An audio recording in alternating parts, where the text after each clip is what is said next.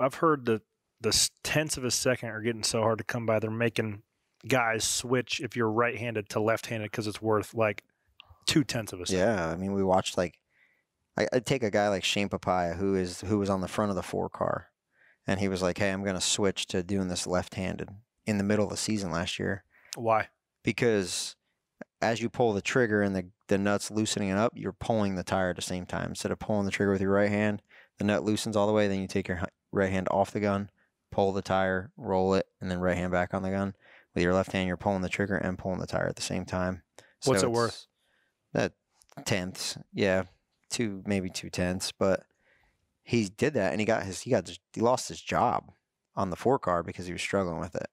And then you fast forward to Phoenix, and they do the fastest stop of the year on the last stop and beat everybody off pit road, just because it's faster. And I think everybody took notice to that the Stuart Haas teams, Hendrick teams all switched to it late last year.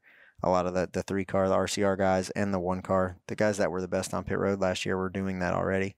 So yeah, if you're in a long playoff run, like take myself for instance, if I'm in the middle of a playoff run, I'm not going to switch. But that's what if you start the year doing.